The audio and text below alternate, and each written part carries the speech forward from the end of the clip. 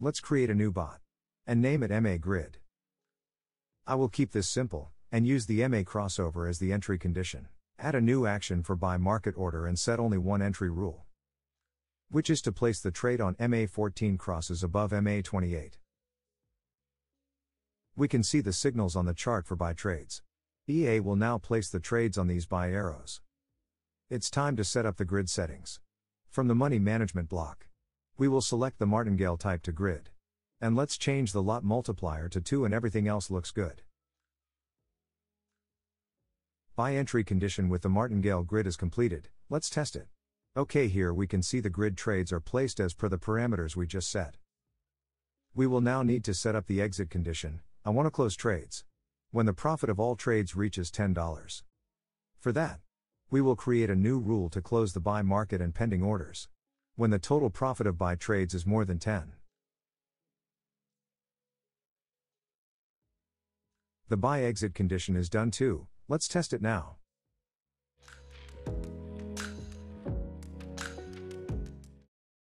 Working perfectly. Let's duplicate the buy entry and exit conditions.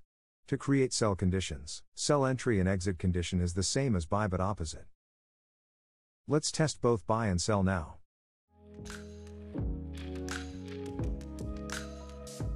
We can disable the number of trades rules, so that it can place both buy and sell trades at the same time.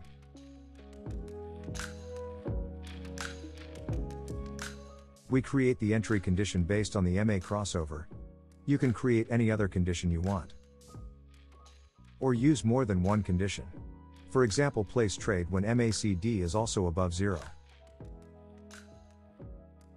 You can create much better entry conditions to get even better results.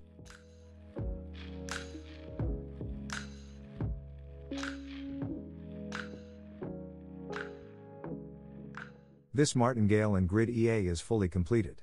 Download LBM and start creating your custom strategies.